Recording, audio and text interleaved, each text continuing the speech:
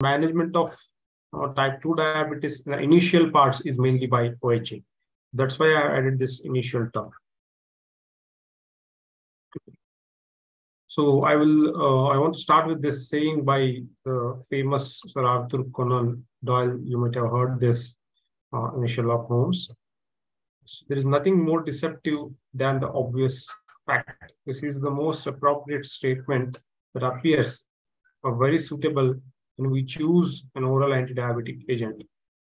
Okay, another thing which I want to correct here is the earlier time was OHA, that is oral hypoglycemic agent. The term has been replaced by OAD because all the OHAs may not cause hypoglycemia. That means all the diabetic drugs does not cause hypoglycemia. That's why they have changed the terminology from oral hypoglycemic agent to oral anti-diabetic agent. So this is because we have got an armamentarium of the oral anti-diabetic drugs nowadays. Earlier, a decade back, only 3 classes of drugs were in the major use. Now we have a number of classes. In each class, we have got many drugs with a variation from the same class.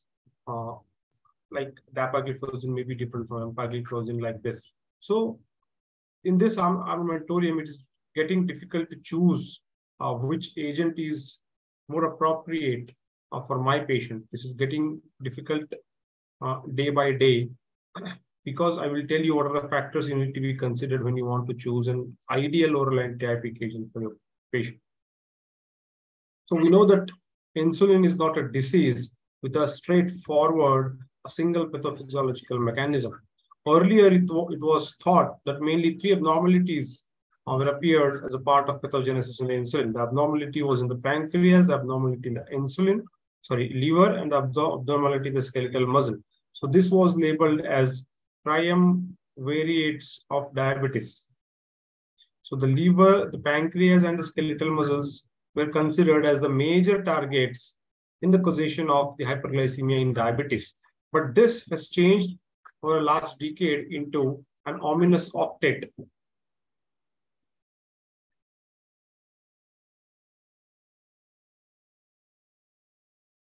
Especially after the discovery of the incretins, the pathogenesis has expanded a lot. Now there are at least 8 abnormalities which have been found in the patient of diabetes. Mainly on the decreased insulin release. We have got glucagon into the picture now. Liver is abnormal earlier. We are getting involved with the neurohumoral mechanisms day by day. And we have got muscle abnormalities, we have got kidney abnormalities, and we have got adipose tissue basically, and the intestines, majority by their incretin effect. So now we want a drug which has to target all the mechanism of actions, which is very difficult. We cannot cover all these mechanisms by a single agent. So we need to address each mechanism when we treat the patients by adding or by combining the drugs. So nowadays, also the diabetes therapy from a single agent is moving towards an early combination therapy. This is because of this particular pathophysiological mechanism, that is the ominous octet. And another reason for this early combination therapy is we know that due for the beta cell preservation.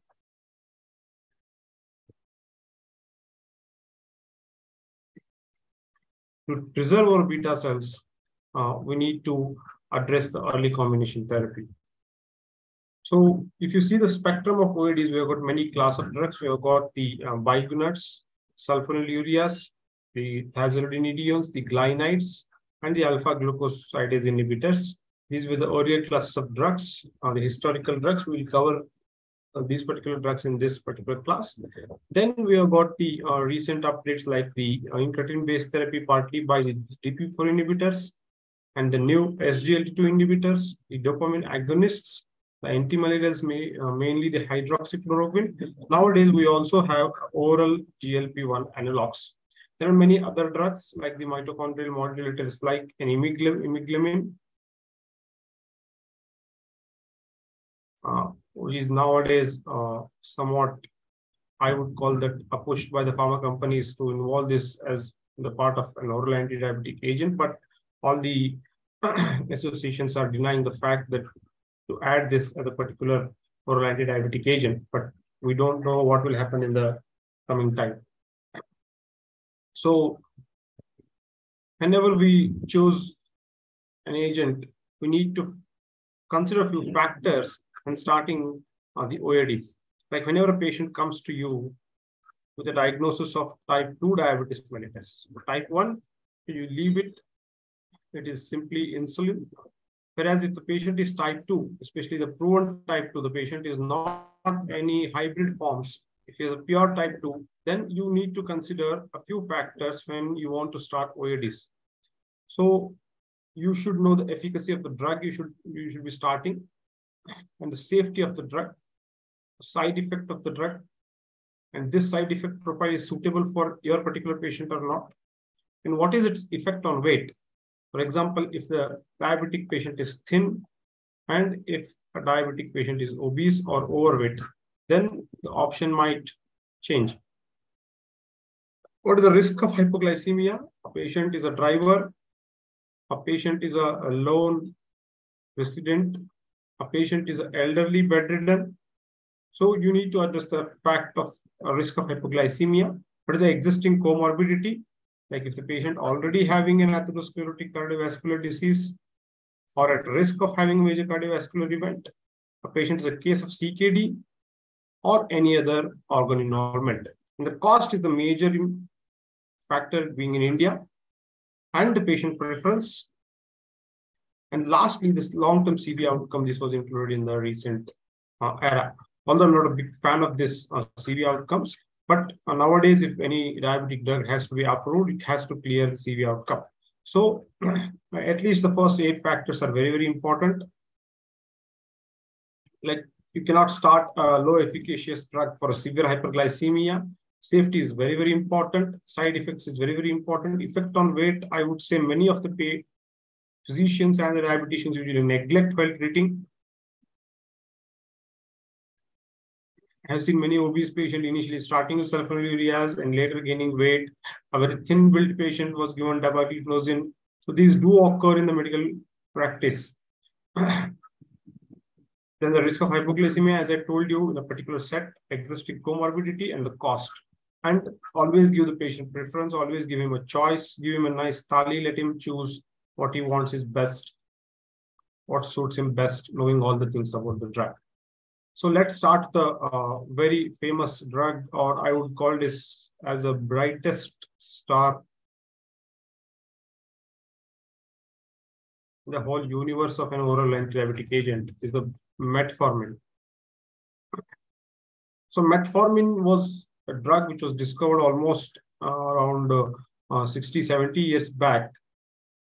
But the effect of this drug was unknown. So this drug is the only drug which is occurring naturally in a plant called Gallica officinalis. The Gallica officinalis. You should remember the name, it might be the entrance question. It is also called as a French lilac. So this drug is nowadays extracted from this particular plant, and this is the only bigonide in current use. So this is a bigonide, that means it is a combination of 2 molecules of gonidine. The hypoglycemic effect of gonidine was known, I think 100 years back, but this bigonide came into existence only after 60 years back.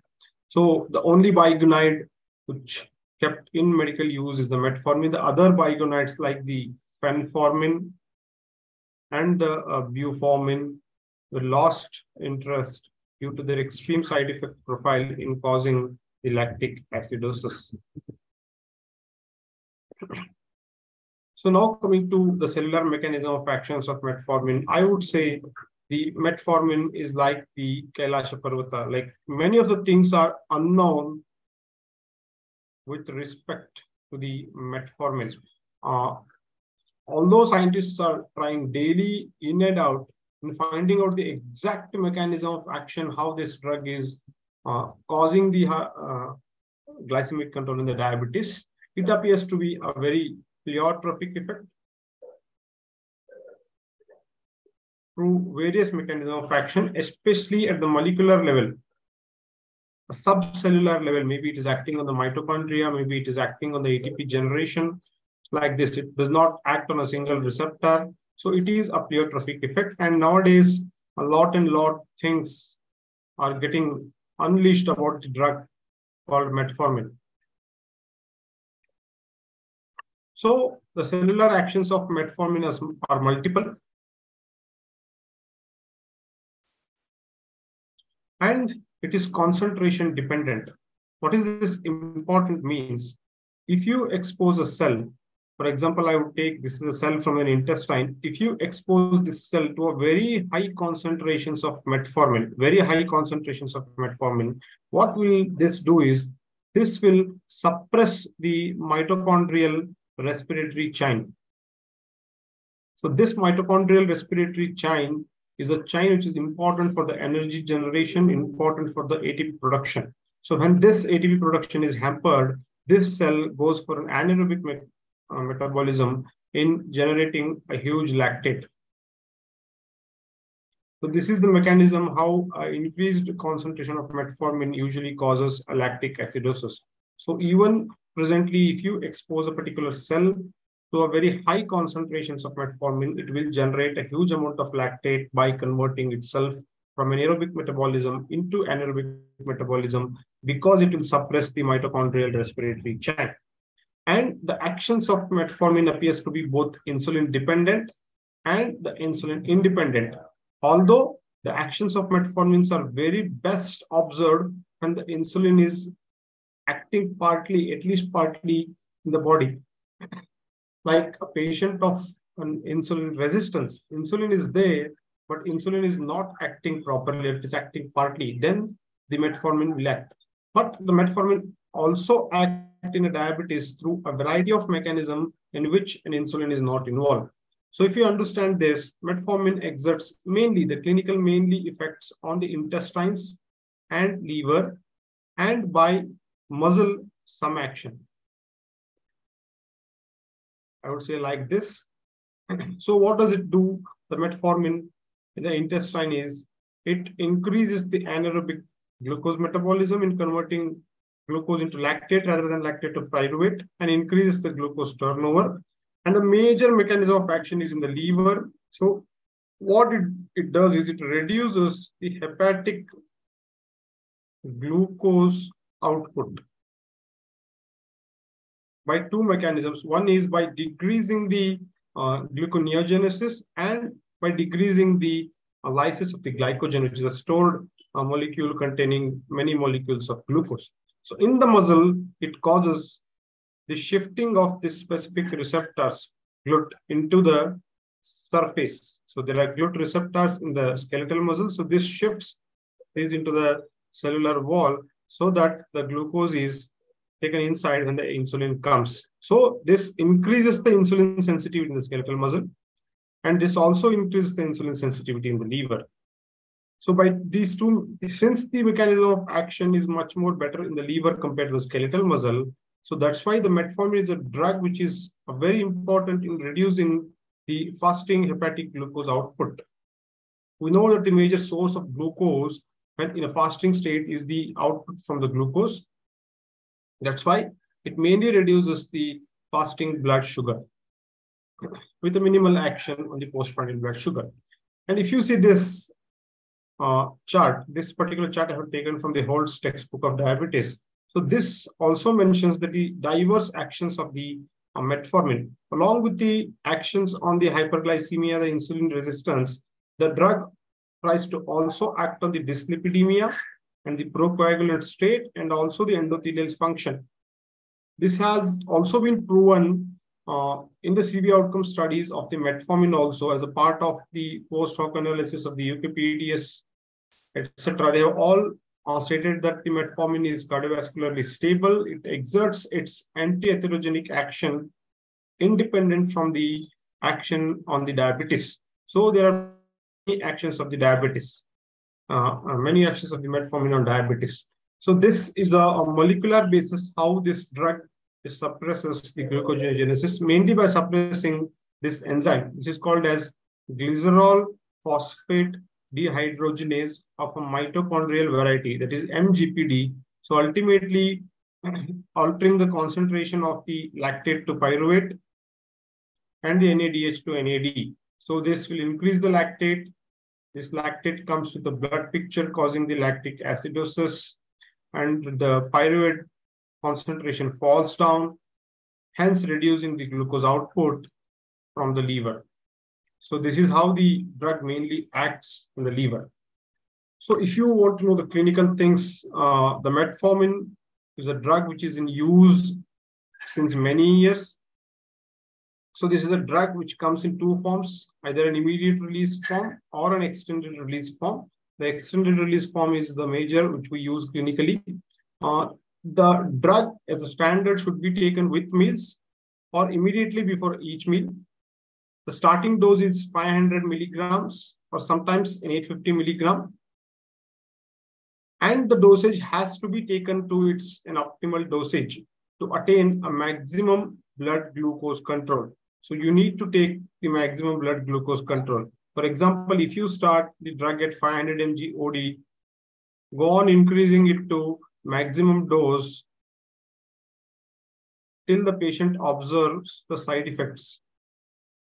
The dose at which the patient develops side effects takes the dose which was previous to the dose which caused the side effects. This is a very, very important thing as far as all OADs is concerned. Don't just stay with this 500 mg OD dosage. You need to take this to the maximum dosage to have a maximum effect over a period of time.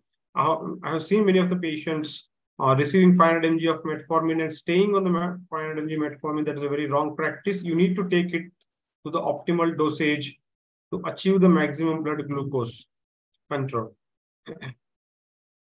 So many countries now have the XR, SR, or ER, like the extended release, sustained release, or an extended release. All these are same. So these are available in the most countries. So the advantage of this is they can be given at a OD dosage.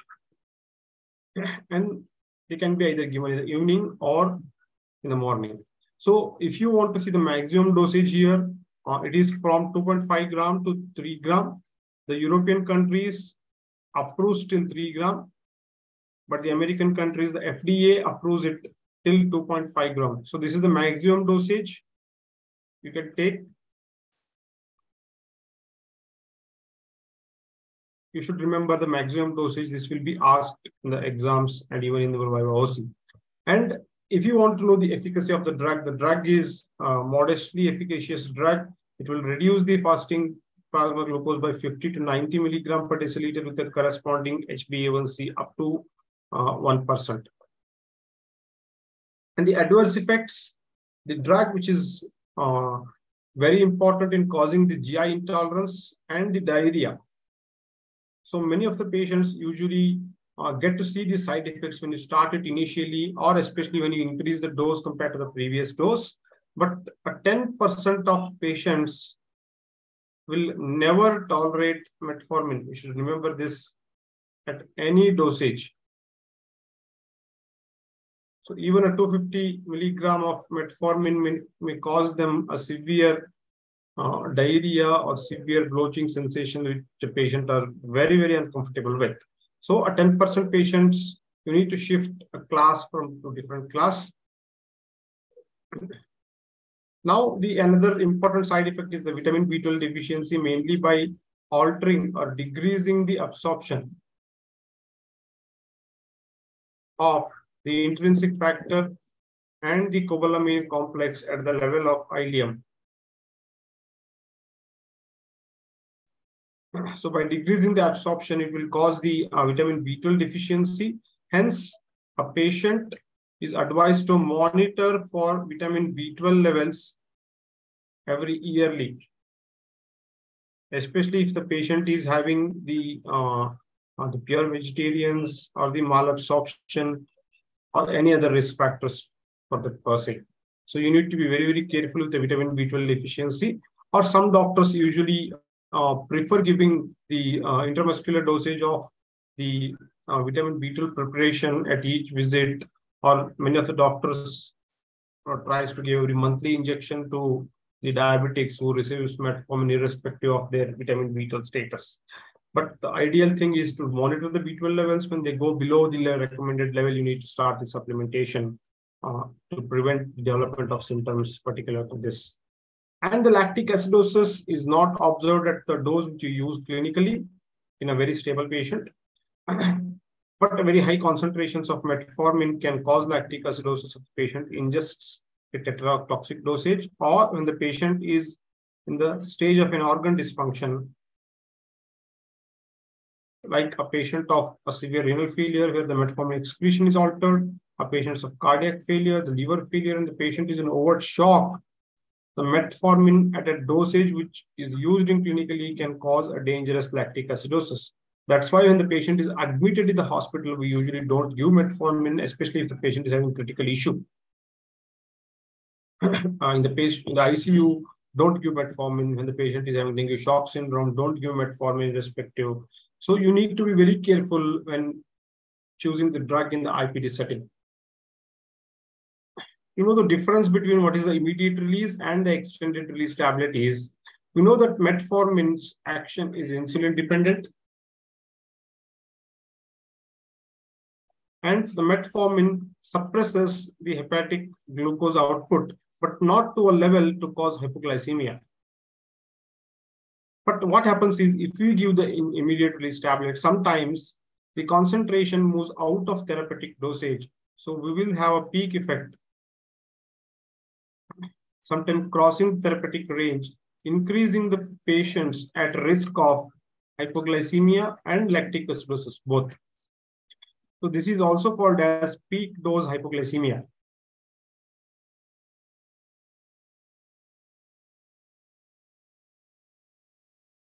So this is usually seen with the immediate release tablet.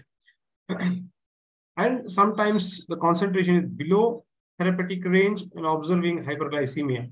So the glycemic variability appears to be very high with the immediate release tablet. So this issue is completely addressed with a tablet in the form of an extended release tablet. So this stays within the therapeutic zone, does not cause a peak dose hypoglycemia, and the glycemic variability is not too much. So you will see n number of patient reports having an hypoglycemia on only metformin. So please see to that the patient is not receiving the immediate release tablet, but receiving the extended release tablet. So this is a very important thing to remember here. So if you want to know the efficacy, as I told you, it is moderately efficacious. It reduces the fasting glucose by 4 to 8 millimoles or 36 to 78, and HbA1c by up to 1%. So this was a case article. If you want to read, you can read in the NEGM, which is present. So here they have described a patient who was a woman, middle-aged woman with a type 2 diabetes mellitus, was admitted because of the hospital in the abdominal pain, vomiting, and confusion. And the initial laboratory showed the serum lactate level of 20 and venous blood pH of an acidosis. So this was a case report of the MALA, that is metformin-associated lactic acidosis, a very nice case to be known by all the physicians, which is described in the NEGM. I have given the dates. And as I told you, that metformin is a drug which has got a lot in its bag, like it is only approved to treat type 2 diabetes mellitus. But now we already know that the drug can be used for the pre-diabetes. The drugs is being used in type 2, type 1 diabetes mellitus patient, especially patient is very well controlled on insulin and developing obesity for a period of time. And the GDM, it is the drug approved in the European societies. The PCOS, that is the polycystic ovarian disease, when you start them on metformin, the anovulatory phase usually goes on, they start menstruating. This is a wonderful effect on the metformin that is not approved, but we usually use in PCO. And NAFLD, again, its moderate effect on weight, by causing weight loss, it has appeared to be good in NAFLD.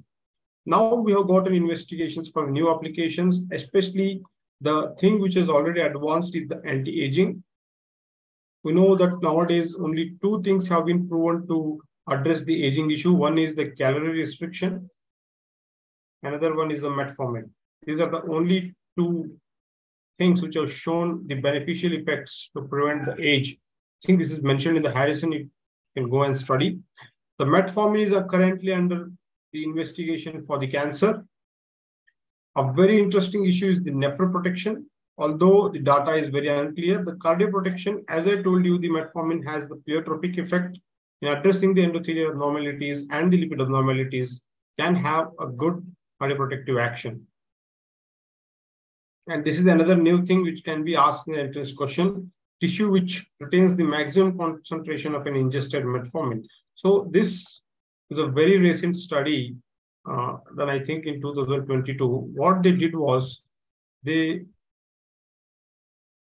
segregated the patients who were receiving metformin and who were not receiving metformin, and they give both the patient the FDG. You know that is a fluorodeoxyglucose, that is a non-metabolizable glucose to know the tissue functioning. So what they observed was, in a patient who was receiving metformin, the maximum concentration was seen in the colon, especially terminal to the ileum. So the metformin appears to have a huge effect on the intestine in reducing the blood glucose, and it is yet not completely understood whether it is due to its effect on the glucose output or its effect on the intestinal microbiota.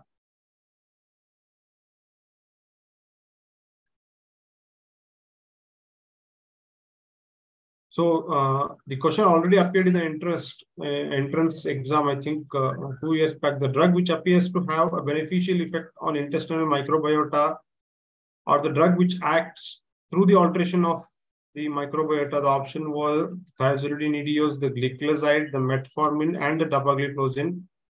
And the answer is metformin. So drug appears to have a huge effect on the intestinal microbiota.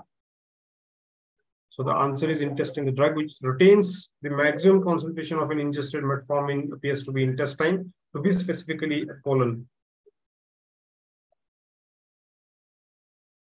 So this is things about the metformin. I think you all understood the metformin. Let me know if there are any doubts. Let's move to the sulfonylureas, the next famous and a very strong category of class in the management of the sulfonylureas. We need to find a way for the sulfonylureas in the era of the new drugs, especially the GLP-1, the DPP-4, and the SGLT2 inhibitors. So the first report of hypoglycemic activity of the sulfonylurea was reported way back to the 1937. So these drugs were structurally similar to the sulfonamides. So it was known that the patients who were receiving sulfonamides were going into hypoglycemia.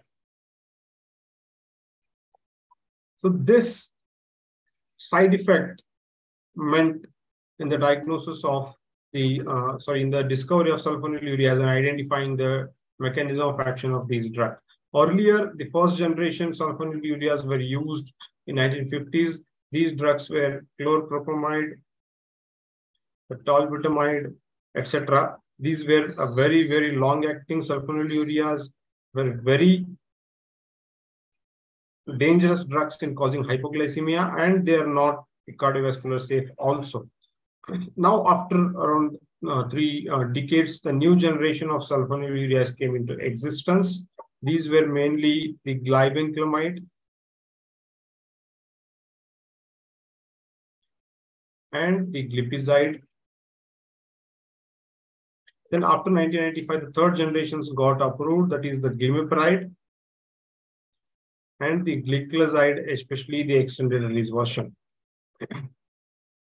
So the sulfonylureas are classified mainly based on the either their generations. They can be the first generation, they can be either second generation, third generation, and they can also be classified on the mechanism of action or the duration of action, like short acting, long acting, etc.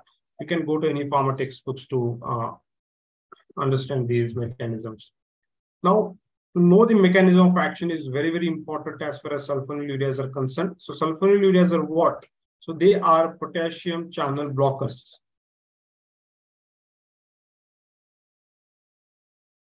So this is a very, very important, a straightforward question has also been asked in the entrance also. The glimepiride acts by opening the calcium channel, closing the calcium channel, opening the potassium channel, closing the potassium channel. So this was a question which was asked multiple times, and sometimes the confusion appears in the exam whether they open it or closes it. So they are potassium channel blockers. So where do they act? They act on the potassium channel in the beta cells of pancreas. So there are a specific type of potassium channel present in the beta cells of pancreas. These are called as ATP sensitive potassium channels. So these are ATP sensitive.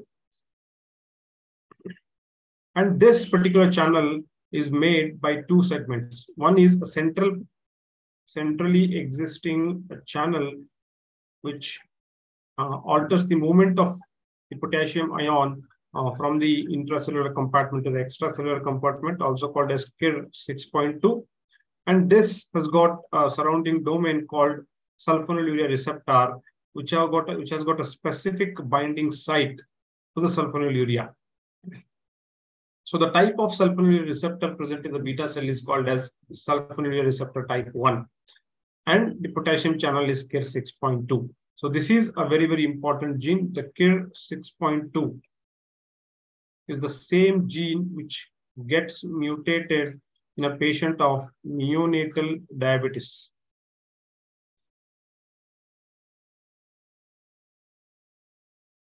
And the drug of choice for this is the glibenclamide.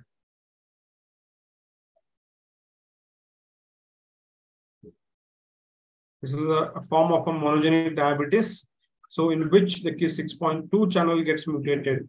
The gene involved is ABCC8. This is responsible for the neonatal diabetes mellitus. What is neonatal diabetes mellitus? A diabetes which appears in less than 6 months after the birth. So this is to know about the KIR 6.2 and the SIR1. So SIR1 is present in the beta cells of the pancreas, and which has got a specific binding site for the sulfonylureas. And sulfonylureas, after binding to their site, what they do is they closes this potassium channel. So this will cause the intracellular potassium ion to increase, causing a membrane depolarization. So the voltage gets altered, causing stimulation of these calcium channels called as voltage-derived calcium channels, or also called as voltage-gated calcium channels. So the change in the voltage by membrane depolarization opens the calcium channel. So this causes an influx of calcium, causing an increased intracellular calcium. So this increased intracellular calcium downregulates through the protein multiple mechanism of action, causing the exocytosis of the insulin granules. Remember, there are already some stored granules. If there are stored granules, they directly come and attach, and this will release the insulin. This is called as first phase insulin release. And this will also causes a downgrade movement to secrete and to start synthesizing more and more insulin and secreting, which is called a second phase, which takes around 10 minutes. So the first phase and the second phase, both insulin secretion increases after the addition of sulfonylurea. So the drugs which are currently used are the glibenclamide, the glimepiride, the gliclazide, and the glipizide. The earlier there was a controversy because of their extra pancreatic effect. As I told you, there is SIR1 receptor which is present in the pancreas. If there is one, there has to be 2 and 3. So there is no 3. We have SIR2, that is sulfonylurea receptor 2A and 2B. So this 2A is present in cardiac muscle. This 2B present in the vascular endothelium. So this cardiac sulfonylurea channel 2A, this was known to many scientists, I think around 20-30 years back. So they extrapolated that sulfonylureas, when you give, not only act on the SIR1, but they also appear to act on SIR2. So what is their mechanism of action when they particularly stimulate this particular receptor? So then the controversy existed whether do they affect the cardiac ischemic preconditioning because they are altering the potassium channel. So we know what is a preconditioning here. Whenever we have the coronary occlusion, it will cause an infarct. Whenever this microvascular infarcts occur repeatedly, the myocardial muscles go into preconditioning, wherein they are constantly exposed to a very low concentration of blood flow, which will make them very stable when the actual MI comes. So this is called as an ischemic preconditioning. So the myocardial cells are preconditioned for the ischemia, the coming ischemia. So what theoretically they concluded was the sulfonylureas may attenuate this ischemic preconditioning so that the heart will not be ready when the actual infarct comes, ultimately increasing the size of the infarct. So this was the proposed abnormality with sulfonylureas, but later on they found that only the old age or the first generation or the second generation appears to have some effect, but the new generation, especially the glimepiride and the gliclazide, usually does not have any effect altering the ischemic preconditioning. Nowadays, it's been considered as very safe to use both glimepiride and gliclazide, and they have been proven the cardiovascular safe also. So if you want to know the pharmacokinetics little here, the glibenclamide, which is also called as a glyburide in USA, both are same, don't get confused with the names. The glyburized is just a micronized formulation of the glibenclamide. The glyburide is not available in India. It's available as a glibenclamide, which is the very cheap drug as far as sulfonylureas is concerned, and it is a long acting, so it has a higher risk of hypoglycemia, and you have to avoid this drug in elderly patients and in a patients with renal failure. Now coming to the glimepiride, the dose is used is 1 to 6 mg, the maximum dose is 8 mg. Again, the long acting drug, but with a very rapid mechanism of action. A drug with a very low, I think lesser weight gain compared to all the drugs. The average weight gain with the sulfonylureas is 3.5 kg in the first 3 months. Then it stabilizes. How will you remember this 3.5 kg? This is the same weight gain which is ideal for any pregnant woman in pregnancy. So the pregnancy weight gain, if crosses 3.5 kg, it increases the risk of GDM. So that's why I remember it like this. Even the amount of weight gain caused by the sulfonylureas is 3.5 kg, around 3.5 kg. And the glimepiride among the sulfonylureas causes the lesser weight gain. And as I told you, this does not have any effect on SIR2A. The ischemic preconditioning effect is not to be feared of with the glimepiride. The gliclazide has largely replaced with the extended release. A 30 mg of extended release is equivalent to 80 mg of immediate release. See the dose difference here. But the difference is price. It is very costly, the extended release. So again, a gliclazide is a good drug with the lowest weight gain, like the glimepiride, and a lesser hypoglycemia. A drug with the lowest incidence of hypoglycemia, both proven as an evidence-based, is also gliclazide. And we use a single dosage. And the drug which has got an independent favorable effect on the thrombogenesis by their influence on platelet aggregation and fibrinolysis. So this can be the entrance question. The sulfonylurea which act on the platelet aggregation and the fibrinolysis is the gliclazide. So shortest acting is the glipizide. And another thing which you want to remember about glipizide is used in mild to moderate renal failure. So if you want to use a sulfonylurea in a renal failure patient, the glipizide is best. Maybe you need to give it in divided doses like 2.5 mg starting with BD or PID, but it is safe comparable to all the drugs in kidney failure. So there is each thing to be known with each sulfonylureas. I think I have mentioned all the important things here. And you should also know the dose adjustment protocol. As with any OADs, I have told you in the recent time that you have to take it to their optimum dosage. You just cannot start a dose and remind them. Like a glimepiride, a very commonly used drug, I will say start with 1 mg the first week, and every 3 weeks you go on increasing the dosage. Go for 2, go for 3, go for 4, and you need to achieve the maximum dosage, provided there are no side effects. So the clinically effective doses are usually half the maximum doses. So maximum dose is 8 mg. So the best clinical dose is usually 4 mg of glimepiride, and allow at least 2 weeks for the drug action before increasing doses further. And please instruct the patient not to take this drug if you are skipping the meal, and proper meal timings needs to be maintained to avoid hypoglycemia. So you cannot give this drugs to the patient population in which the meal pattern is very haphazard, like drivers, the politicians, the business class. So all these drugs where the meal pattern is very haphazard, it's usually better to avoid sulfonylureas, which will cause dangerous hypoglycemia. I'm telling you that hypoglycemia is not a very simple thing. Hypoglycemia is a very, very, very frightening experience.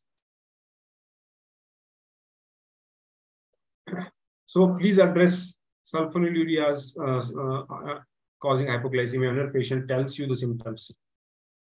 And along with the hypoglycemia, you need to be very careful about the weight gain that they're causing. As I told you, the average weight gain is around 3.5 to 4 kilo.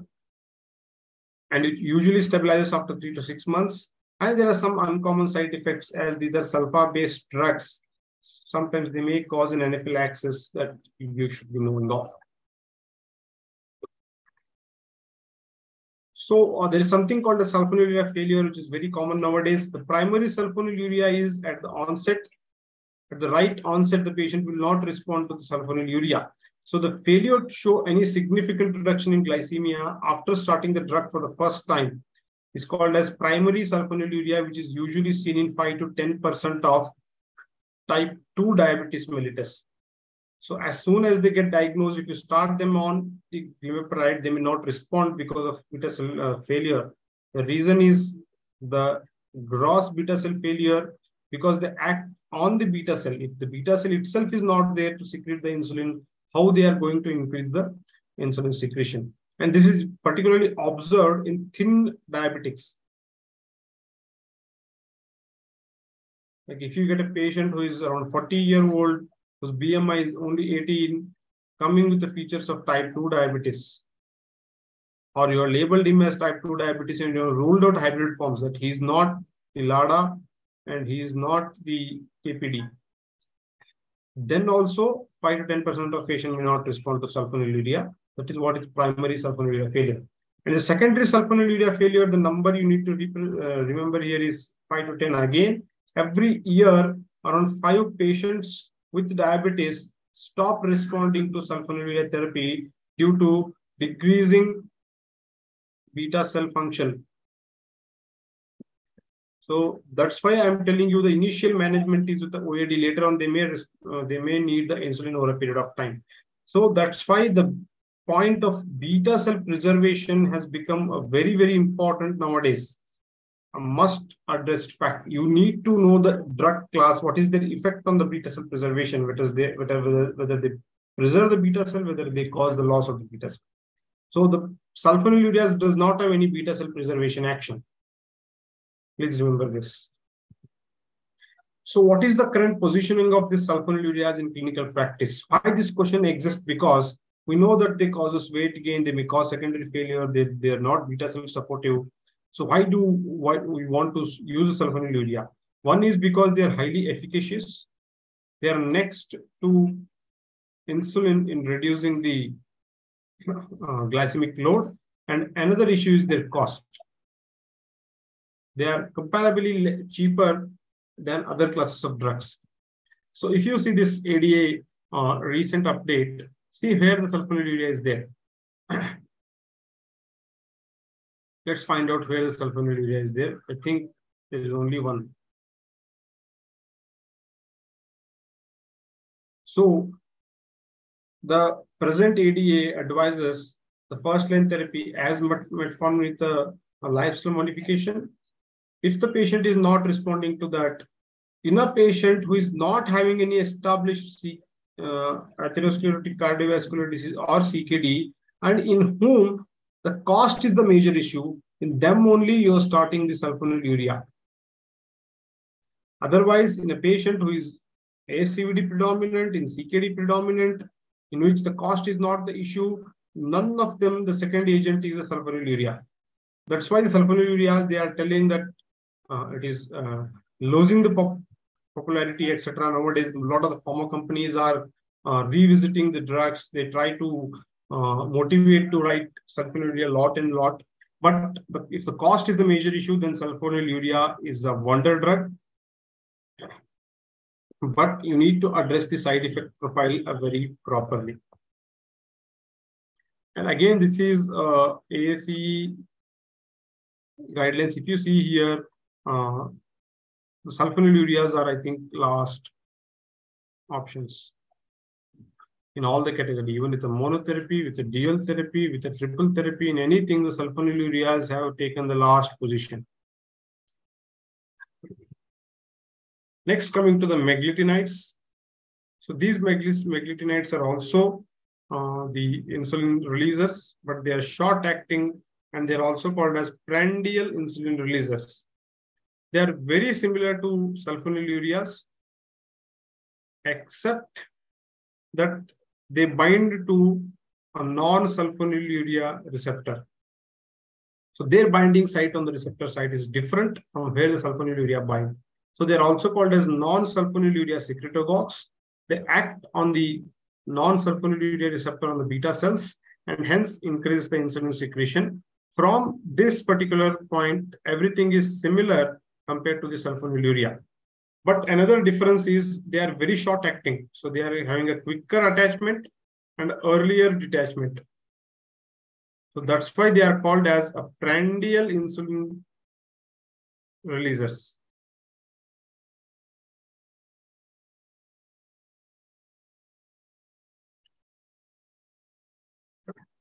Because they cause very rapid and a very brief increase in the insulin, they are usually used to manage a postprandial hyperglycemia with a very minimal effect on the fasting blood glucose, and they have to be taken with a meal. There are two drugs which are available in the present class. One is the rapaglinide, another one is the nataglinide. I don't know how many people are using these two drugs. I am presently using rapaglinide in a suitable popularity. Nataglinide I am not using because of the availability and the cost issue. So the useful situation for the meglitinides is very, very important, in which there are elderly patients in whom hypoglycemia is a major concern with sulfonylurea, and in which the postprandial sugars are not controlled and the meal pattern is haphazard. So, for example, if there is I will give the example of a driver. He's a diabetic and his meal pattern is very, very haphazard. Sometimes he takes his lunch at 1 p.m., sometimes at 4 p.m. So what you can do with the meglitinide is a meal drug. So whenever he takes meals, just he takes the tablet, then he takes the meal. So this will control the postprandial surge occurring in these due to the shorter action. Similarly, in a patient who is liver failure, the nataglinide is very much safe in even child part B and C. So nataglinide can be used in the renal failure, and even in a kidney failure patient, you can use it for management. Patients with irregular meal patterns, like who are doing fast, the policemen, the politicians, and the Ramadan period, etc. And patient who is specifically uncontrolled postprandial sugars. His fasting is controlled, his A1C is controlled, but prandials are not controlled. So you can try adding this particular drug or the alpha glucosidase inhibitors for that matter. So we have got a limited usage. The problem with these drugs is multiple dosaging. Like each meal, you have to take this one single drug. That's when nataglinide becomes costly. It is around 8 to 9 rupees per tablet. So if you want to give it 3 times per day, then it has become difficult. So rapaglinide is 2 to 3 rupees. So it is possible. Now coming to thiazolidinediones, are also called as glitazones. So glitazones are the PPR gamma agonist. PPR means the peroxisome proliferative activated receptors. So these receptors are nuclear-based receptors. So this is how they act. When you give a thiazolidinediones, they act on this PPAR receptor. So this is a PPAR receptor. When stimulated with the thiazolidinediones, it binds to a particular segment called retinoid X receptor. So this PPAR and the retinoid X receptor complex stimulates a particular segment to transcribe many of the downgrade proteins. So what these proteins and the genes do is they are especially important in the adipogenesis. So there is a neoadipogenesis occurring on stimulation of these drugs, causing the adipocyte differentiation. So these small newly formed adipose tissue is very much sensitive to insulin.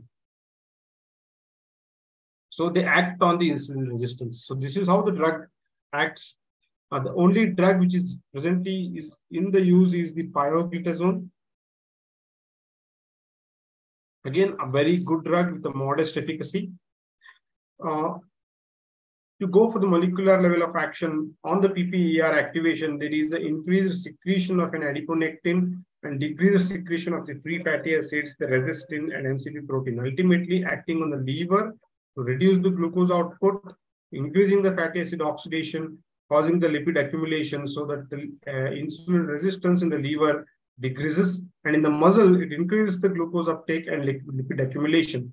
So this lipid accumulation due to redistribution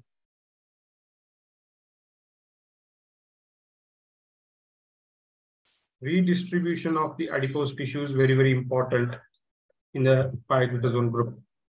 So to understand this actually causes something called as a lipid steal phenomena.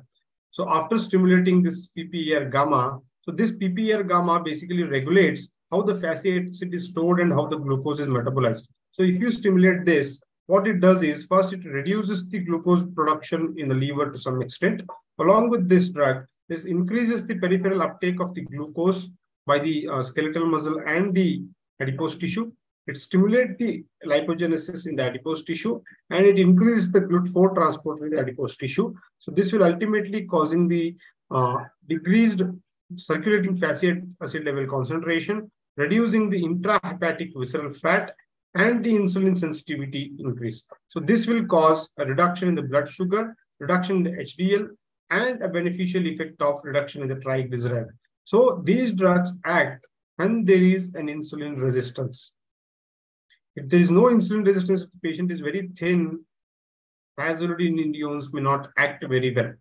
So because of this, the drugs which increases the fatty acid storage in the subcutaneous adipose tissue results in the lipid steal phenomena, in which the circulating fatty acids and the reduced concentration of triglyceride in the muscle and the liver. So it basically shifts your fat which is there in the liver into the subcutaneous adipose tissue, increasing the sensitivity of the liver to the insulin. Again, the drug dosage protocol is start at the 15 mg and take up to at least 30 mg, the maximum dosage of 45 mg. So drug can be used alone or in combination with metformin, sulfonylurea, or insulin. When you use thiazolidinediones with insulin, there are two effects. One is good, one is bad. The good effect is it usually reduces the insulin dosage and it increases the chance of peripheral edema. You need to address both the issues when you combine this with insulin. And the thiazolidinediones, as I told you, it causes the lipid redistribution. So it does not cause the maximum possible effect till 6 weeks. So it takes time. That's why remember, it is week 1, it is week 8, and it is week 16. So you need to wait for at least 6 weeks, 1.5 months to act with thiazolidinediones. And maximum effect, if you actually want to see it, is you only seen after 6 months. This is because, as I told you, the drug's effect on the adipose tissue metabolism and this distribution usually takes time of around 3 to 4 months. So always follow when you start patient on the thiazolidinediones, especially for 3 to 4 months before any increase in the dosage. Therapeutic application, as I told you, it can be given as a single dosage or a twice daily dosage, can be used as a monotherapy or the combination therapy. The clinically effective doses are maximum doses. You need to address the symptoms of fluid overload like the effort intolerance and the pedal edema, especially the patients of heart failure. And you need not monitor the liver enzymes regularly in this. So the contraindication in the class 2, 3, 4 and ischemic heart disease due to the possible acute exacerbation or the acute decompensation, to be specific. And any volume-related states, maybe CKD, maybe nephrotic syndrome, you need to be very, very careful. A frank hepatitis, don't start with thiazolidinediones. This is a very, very important, and many patients usually forget this. Many physicians, the macular edema presenting the clinically significant macular edema is very, very important. It's a contraindication for the thiazolidinedione because, as I told you, this is a drug which causes fluid overload. If the edema might worsen and may cause the increase in the blindness. So whenever the patient comes to you and tells you that he is having a reduced vision in some eye, and the patient is recently operated for cataract and does not have any proliferative diabetic retinopathy, you need to be suspecting the clinically significant macular edema. So what I would say is, many of the physicians may not be seeing the fundus regularly. It's a very bad habit, obviously, but if at all, clinically, the judgment is very, very important, especially if the patient is telling that his vision is affected. At least get him checked for the macular edema before starting thiazolidinediones. And thyroid ophthalmopathy, you need to be very, very careful, as many of the patients have the coexisting thyrotoxicosis. And osteoporosis is one thing. The diabetes and the osteoporosis is a different and a big issue nowadays. The bladder cancer, although it is a contraindication for a bladder cancer, but the thiazolidinediones is a causative agent in causing bladder cancer is controversial nowadays.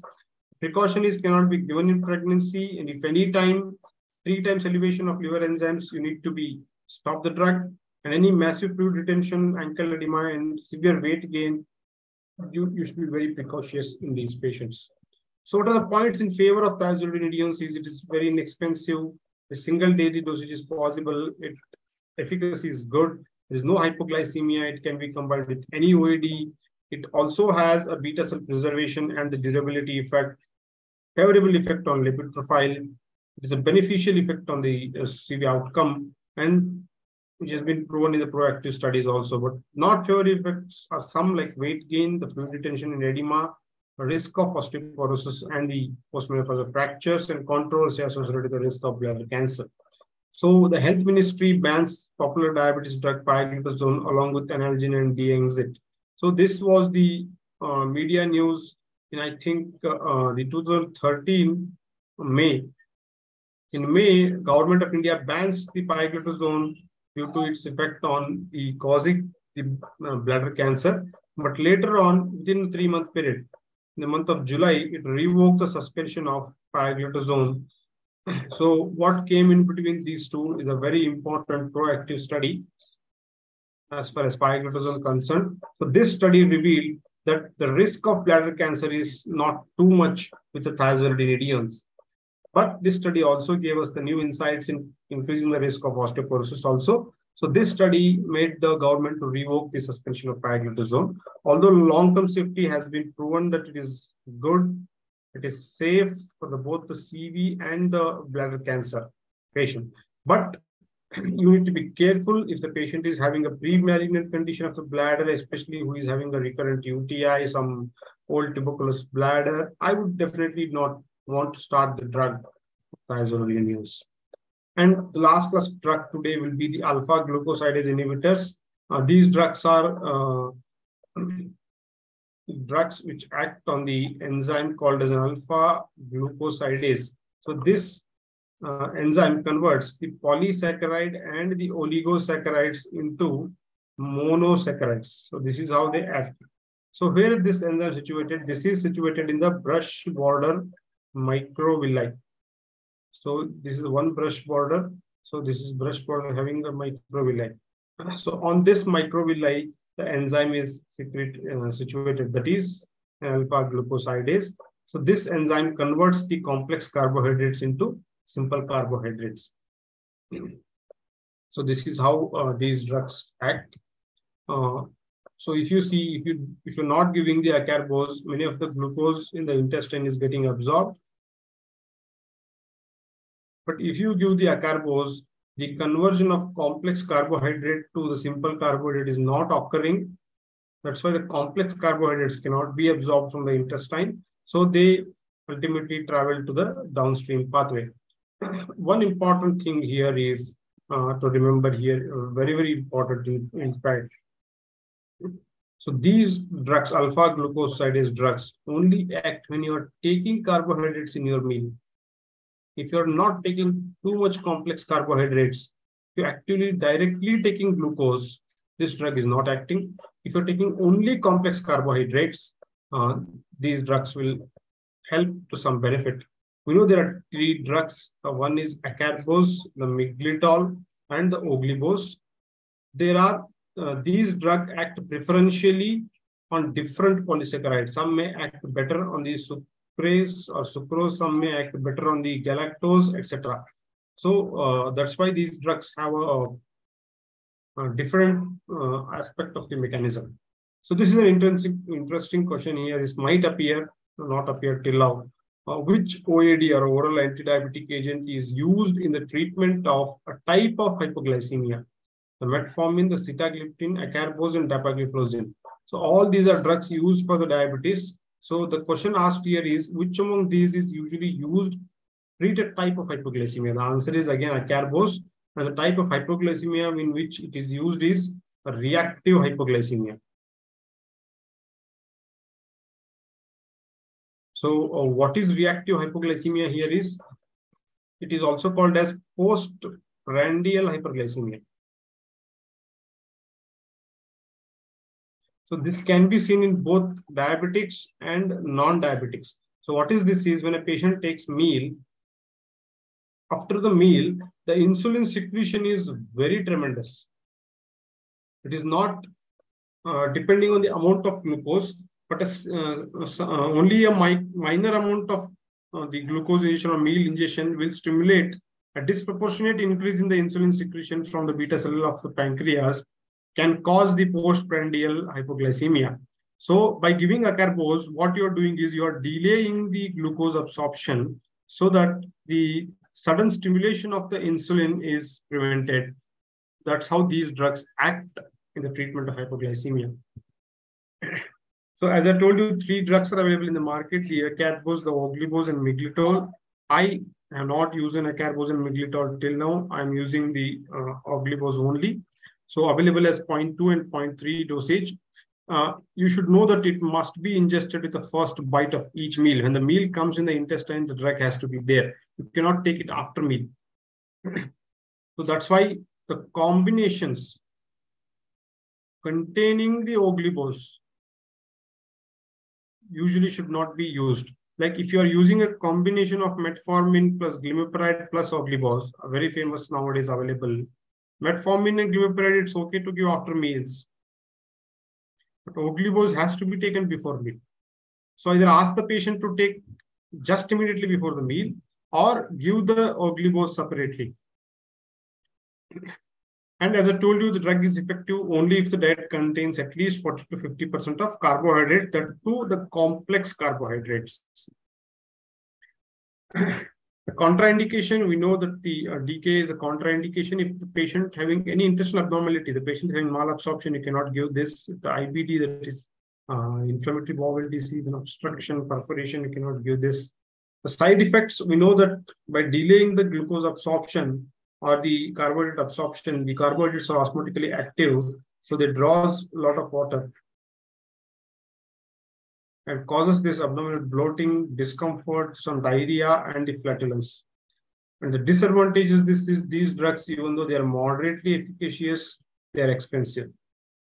And the frequent dosing and the poor compliance due to the GI side effects. Many of the patients may omit this drug due to the abnormal sensation.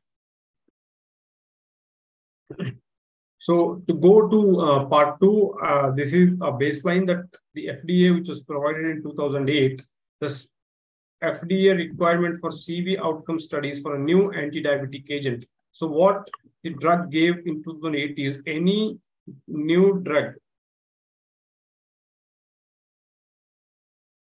if it has to get an FDA approval for the diabetes mellitus, it has to clear the CV outcome studies. That means it should prove that the patient on a long term does not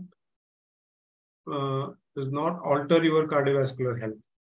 So all the new drugs have nowadays which are getting approved are approved only after the CV outcome is proved. So thank you. I will take the part 2 in the next coming session.